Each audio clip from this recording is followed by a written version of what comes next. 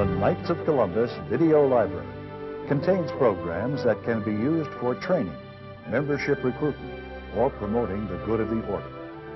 These videos are excellent for use at council meetings, open houses, or as general information about the Knights of Columbus and its history.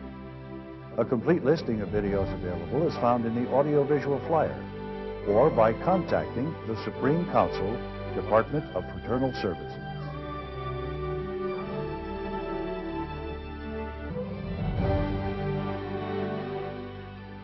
Knights of Columbus Videos, programs that educate, recruit, and inspire.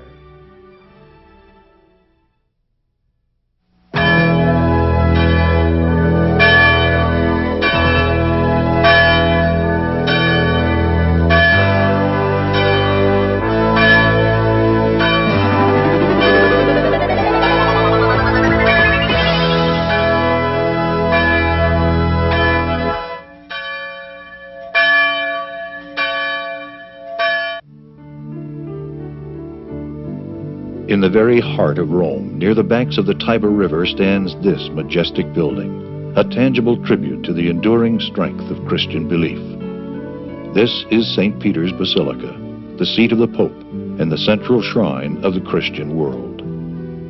The Basilica is on a site that has been hallowed by its sacred function for almost 2,000 years. The site's earlier history is quite the opposite. The Emperor Caligula once built a Roman circus and stadium here, and Nero staged the spectacles for which he is infamous. It became his place for martyring Christians. Among them, Peter the fisherman, the loyal companion of Christ who would be known to the world as St. Peter, Prince of the Apostles. Peter was crucified here, head down on an inverted cross, and was buried only a few yards from where he died, a site that was immediately transformed by the Christian community from one of pagan cruelty to a place of prayer and worship, a shrine to St. Peter. The original St. Peter's Basilica was begun by the Christianized Emperor Constantine some 250 years after St. Peter's death to formalize the site's sacred nature. Completed in 345 AD by his son Constantius, the Basilica stood here for 1,200 years, all the time growing as a repository for the sacred and beautiful symbols of the growth of Western Christendom. But by 1450, faced with the irreversible decay of the structure, Pope Nicholas V launched plans to level the old basilica and build a new one. What resulted was the basilica we know today. The structure was dedicated by Pope Urban VIII in 1626, after 176 years of continuous construction. Its high altar is directly over the place Peter the fisherman was buried so many years ago. The basilica's dome, soaring more than 400 feet over the worshippers below, is an architectural tour de force by the great sculptor and painter Michelangelo. More than 50,000 people can be accommodated during services with open aisles and no crowding. Outside its peaceful confines, Rome bustles with activity, and the Tiber River flows peacefully on its journey to the Tyrrhenian Sea on Italy's west coast. One of the Tiber's tributaries, the Anian River, joins it near Tivoli, just outside of Rome. Through the seasons and the centuries, the Anian is flooded and receded in this area of Tivoli countless times, constantly adding small deposits to the limestone-like stone along its banks. The stone is called travertine, an old Roman word for the Tivoli region. Being relatively easy to cut, even with the crude tools available in ancient times, the travertine has always been highly prized by architects and artists, for it allows them a creative freedom that has made the area the home of some of the most graceful architecture and statuary in the world. The magnificent facade of St. Peter's was built largely of the local travertine stone to plans drawn by one of that era's great architects, Carlos Maderno. The roads to Rome were deep with ruts from the quarry wagons by the time the facade was completed, in 1614.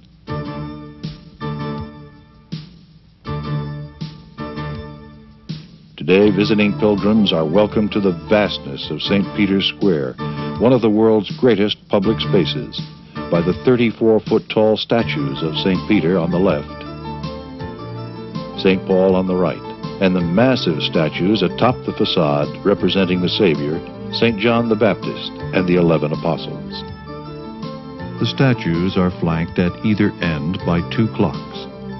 One, the Ultramontano, or Beyond the Mountain clock, conforms with the digital watches of today's pilgrims.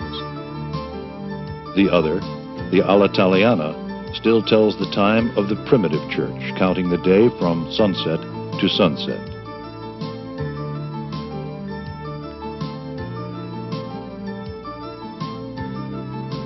To the casual visitor, the structure appears to be a never-changing reminder of the past. But a closer look reveals faults, some centuries in the making, that threaten the facade and its statuary.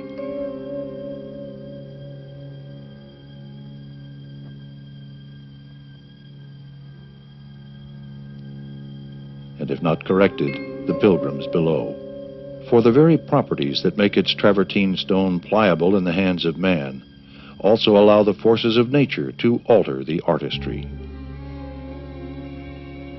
For more than 3.5 centuries, wind, rain, and sun have caressed its graceful curves, adding a rich patina to its surface, but at the same time, steadily and relentlessly eroding the stone. In more recent years, the mixed blessing of the internal combustion engine and its haze of fouling airborne chemicals has greatly hastened the process.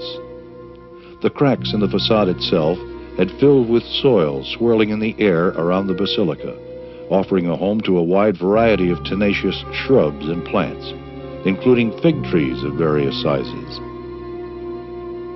The exploring roots probe the travertine in search of anchorage and support, gradually prying the blocks apart. The reverently carved statues were literally crumbling. The rust-stained likeness of St. John the Baptist offers graphic evidence of the onslaught. St. James the Greater fared no better. The hand of the statue was fractured by distortion of the iron clamps.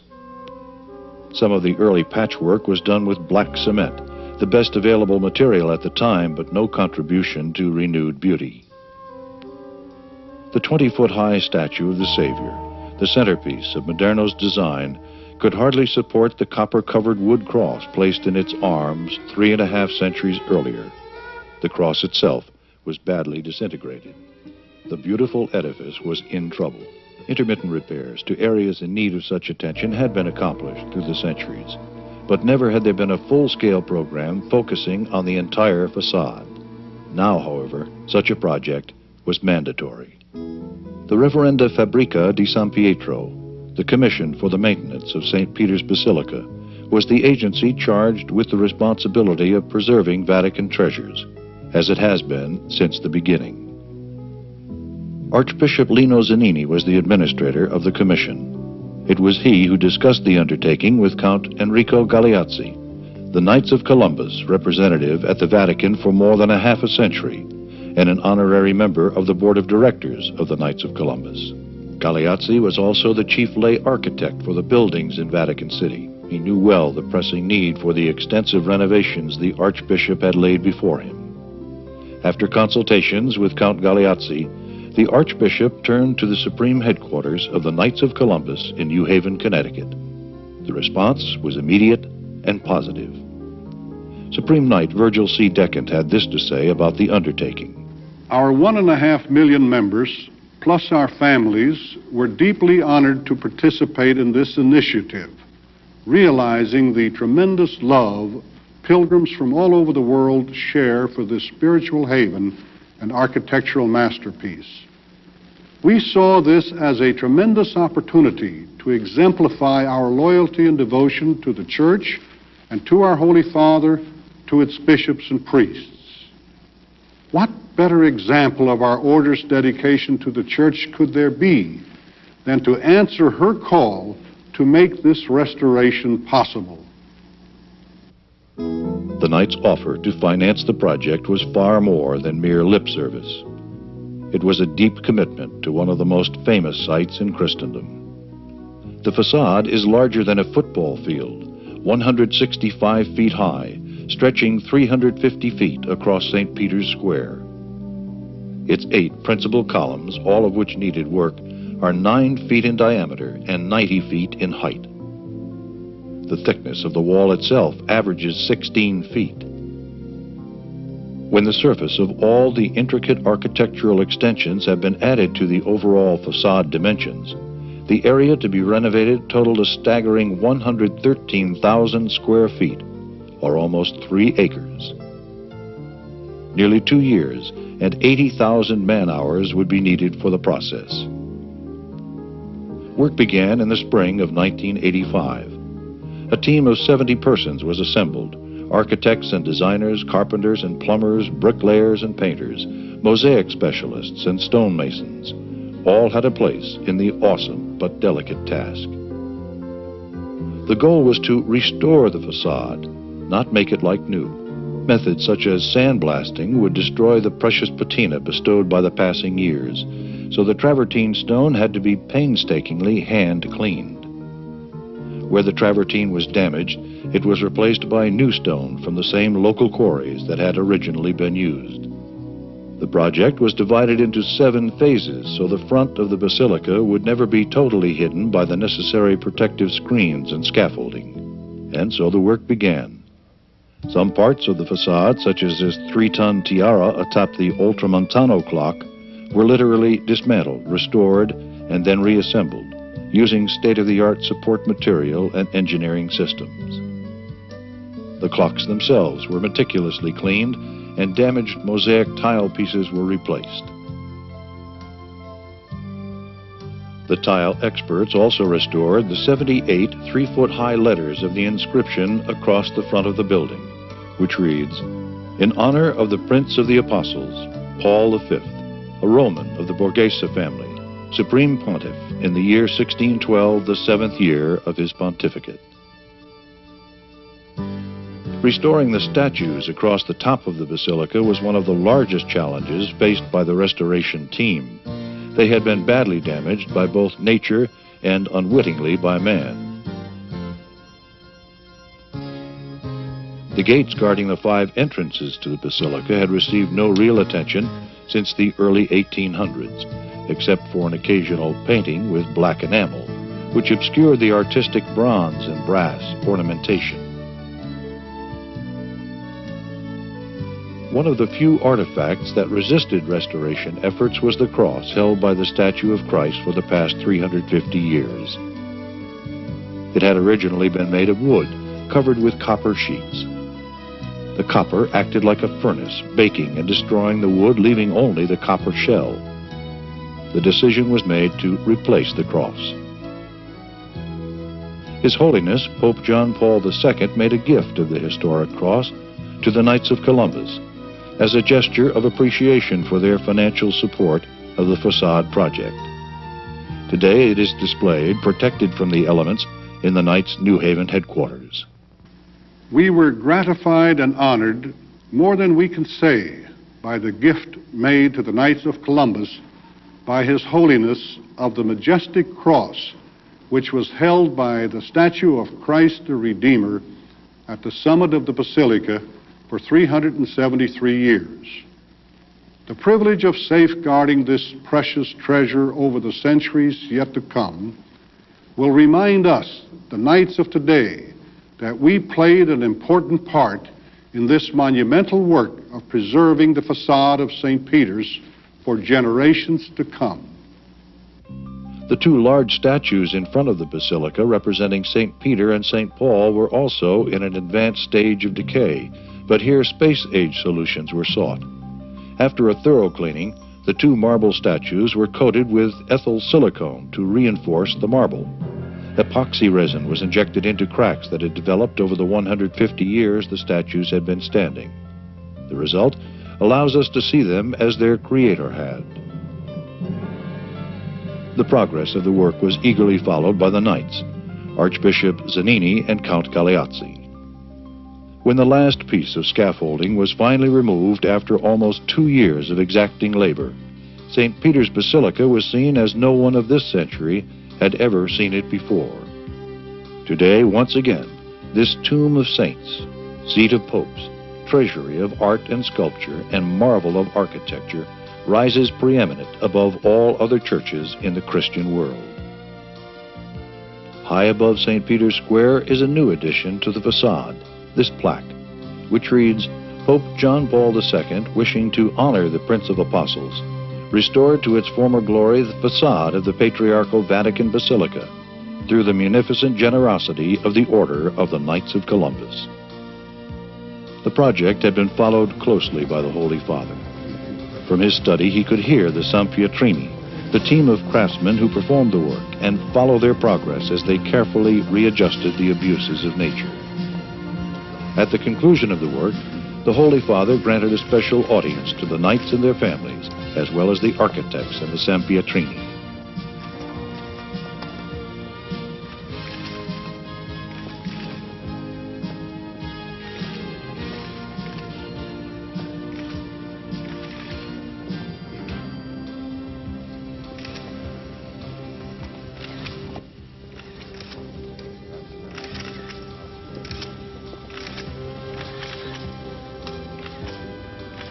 This bronze model of the facade was presented to His Holiness at the audience.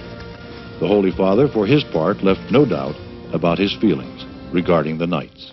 I would like to add in the English language a special word of greeting to the Supreme Knight, Mr. Virgil de Camp, and to the other knights of Columbus and their families who are present today. For more than 100 years, the Knights of Columbus have distinguished themselves by their love for Christ and loyalty to the Church, by their service to the poor and needy, by their defense of the handicapped and unborn, and by their strong support of family life. You stand forth as a shining example of the role of the laity in the life and mission of the Church. The financing of the repair and maintenance of the facade of St. Peter's Basilica and the colossal statues above is yet one more symbol of the dedicated spirit of your esteemed organization and of your devotion and fidelity to the successor of St. Peter.